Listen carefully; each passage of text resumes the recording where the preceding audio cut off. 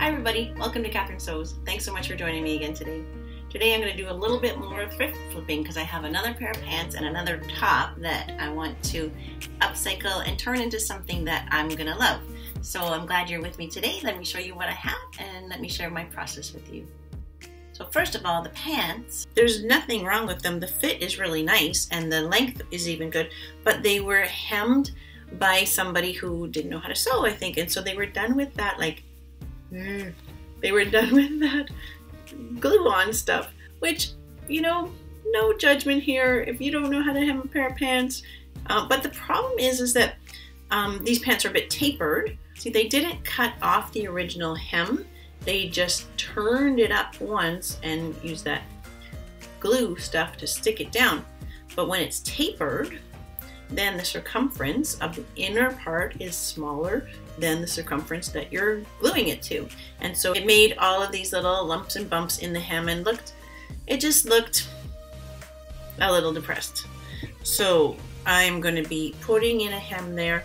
I am going to take them just a little bit shorter. I'm kind of enjoying like a little Audrey Hepburn kind of look these days. And so it is just a normal hem I'm going to do, but I thought, well, I might as well make some little special detail that I can share with you. So I'm just going to make a little notch in the back of the hem to have like a little V at the back, which I think will be cute. It's pretty easy to do that. Let me show you how. So the black pants are just a good basic, they fit nice, they feel great. So it's just that hem that I wanted to do, and I'll just make that little notch just for something a bit special. Then I have this kind of crazy top. It's this sheer fabric, and it's got this pretty awesome embroidery around the neck. I kind of like that, but it's a very deep V, so I would definitely have to wear like a black camisole underneath it. But then the other crazy thing is these like handkerchief sleeves. So I think I might just tone the whole thing down by putting in just a more normal sleeve. So this one might just be a little too crazy. I don't know if I'm going to be able to make this work. That's my project for today, so let's jump right in. Okay, so I do want these a little bit shorter than they were originally hemmed. So let's say 1.5 inches from the original fold. So this is what's left. Now all this yucky gluey stuff is going to get caught into my new hem. But let me just show you, when you have a situation like this, when you're hemming tapered pants, this new edge where I'm folding it up to, this is smaller than what I want to be sewing it to. So this is the trick. You just open up the seam a little bit, and when you hem it by hand, you would come across and down and back up. So it has to open up there, otherwise you get these puckers on the outside that show and look kind of terrible. I would do it on both sides, just that little bit of an opening. Good. So now with it open like that, I'm just going to re-serge both of my edges.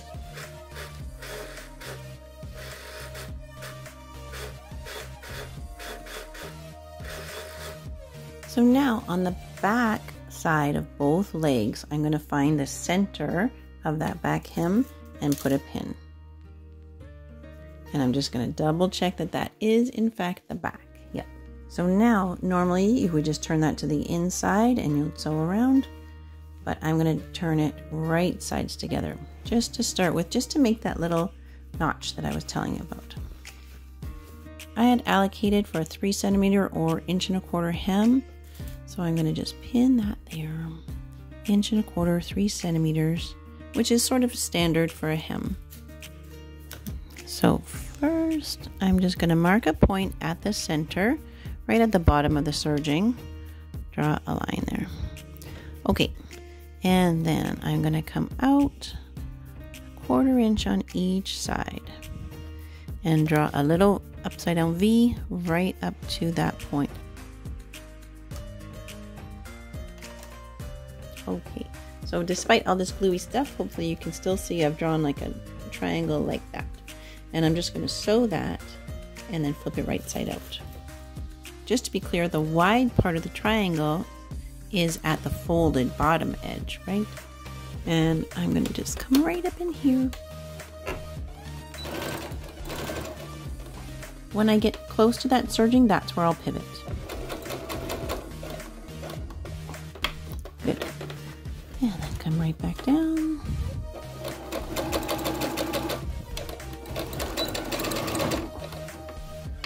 So you have to be pretty sure that you're happy with the length and everything, because we're going to cut right into that now. There's no turning back here.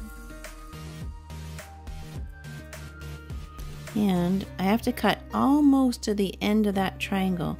I want to get really close to the point without cutting my stitching. So I want to be able to open it out flat like that. And then I should be able to flip that out nice and pointy. And that looks good.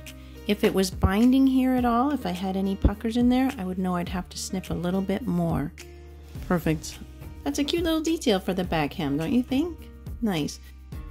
And now I'm just going to hem it more or less like normal by hand and just start pinning my way around with that same level. If you kind of tug it, you'll see that that side seam needs to split open. Otherwise it's going to be binding and pulling that hem. So just let the side seam open as much as it needs to. Good. Okay, so this little notch part is of course totally optional. It's just a little extra detail. So now to sew this hem, I'm using a needle and a single thread. And at these little V's, where the side seam has to flare out because the tapered leg, I'm going to be sewing that right down to the seam allowance that's underneath it. Good. And then at the bottom where I don't want that opening to keep opening, so I'm just going to put a couple stitches across.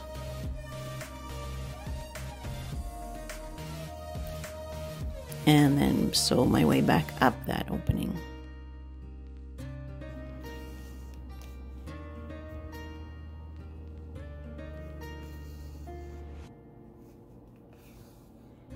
Good.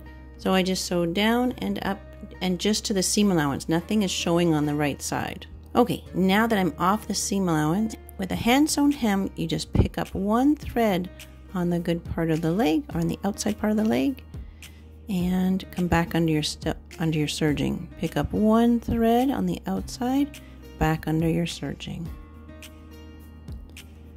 It takes a little bit of patience just to make sure you're just getting that one thread. If you take a big stitch there, you're going to see your stitching. So just one thread back under your serging. It's actually pretty quick. It doesn't take that long to do a hand sewn hem, but it is so much nicer. If you didn't have a serger, probably the easiest is that you would just turn a 1/4 inch hem, sew that down, and then you would go on with what I'm doing here, where you then do your hand sewn hem that way. Back to where I started, and so doing my knot, just one last little stitch, go back through the loop, do that a second time, and then cut. Good. So there's one leg done. That looks nice. Good. Good. I haven't even pressed this yet, but isn't that cute? That's just a nice little detail at the back of the pant. And that hand sewn hem, you just don't see a single stitch on the outside. It's just so much nicer. And once I press this, it's going to be even nicer. Beautiful. I love it. So this one might just be a little too crazy. I don't know if I'm going to be able to make this work. I don't know. I might have bitten off more than I can chew here. And I'll be making the sleeves a little bit more normal. Then I don't have to, I don't know, it's just crazy, isn't it? I gave it a good iron. The fabric was all kind of scrunched in and really sat funny and squishy. So once I ironed it, it laid so much nicer. So that's all good. But I had to make some tough decisions about this crazy embroidered V. It's just not working. The fabric is too light to support this heavy V. It sits off kilter and all weird, and it's just, unfortunately, has to go. So first I'm just going to remove that V.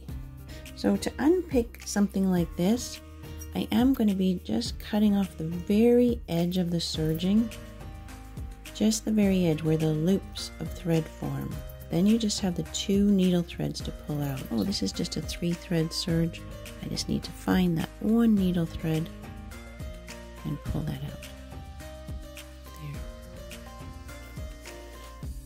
There. So that needle thread just whips right out once you've cut off the edge. Nice.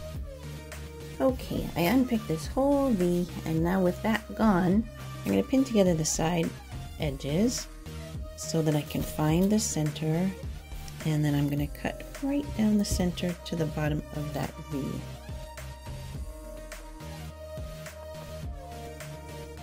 And then I'm going to cut these down into a more normal size, into a more normal sleeve. Yeah, I'm going to reserve this red. It's going to go down the front.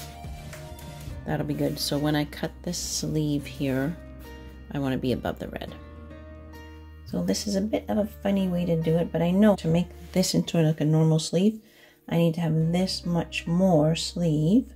If I make it like there. So I'm going to bring it down straight. Here we go. Nothing to lose.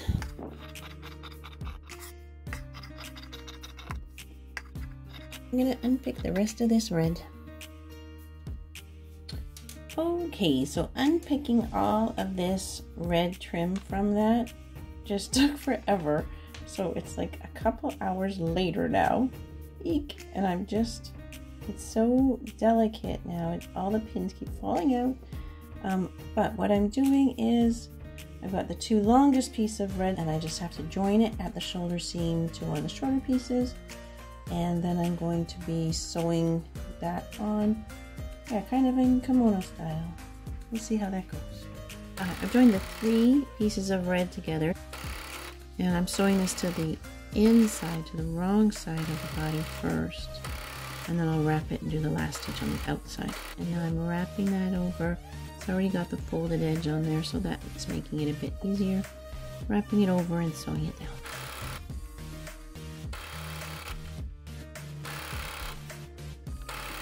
And this is just the inner seam of the sleeve.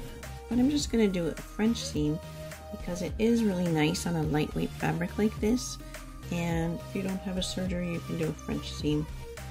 So I'm putting now wrong sides together instead of right sides together. And I'm just going to sew a narrow seam.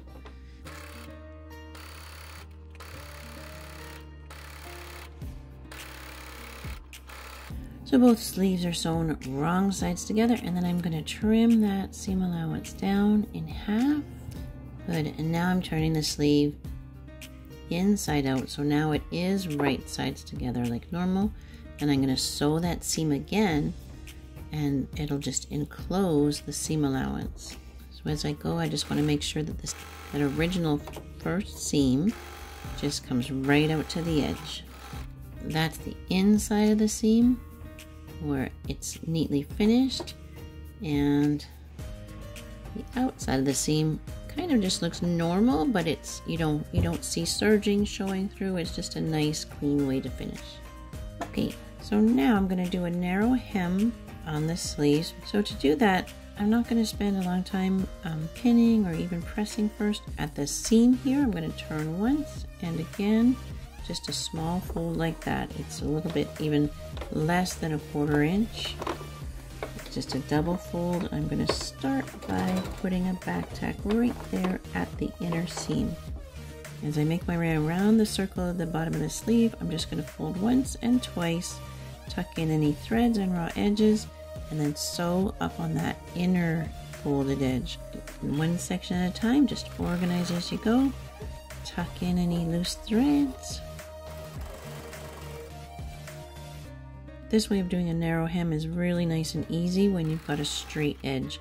If this was a curved edge at all, I'd have to break it down into 2 separate steps. The bottom edge of the armhole is already finished because remember it had the handkerchief sleeve.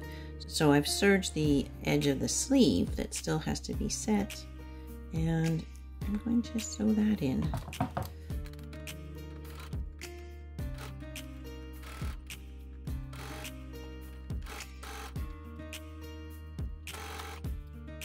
My last little step is I'm going to make a couple of ties out of the last bit of red trim that I've got.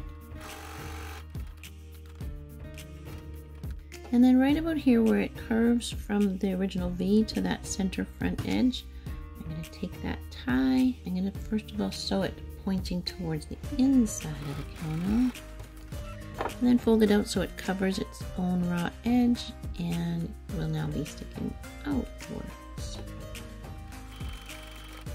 That is everything done. I'm going to give everything a final press, and then I'll try it all on and show you how it all turned out.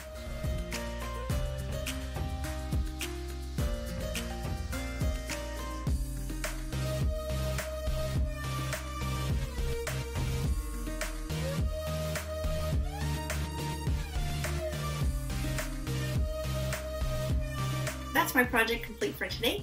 It's such a great feeling to take something that was being cast off and turn it into something that I'm just gonna love. So I know I'll wear this a lot. So I'm really glad you were along with me for the ride. Thanks for joining me. And if you liked today's video, please hit subscribe. Thanks so much. Take care.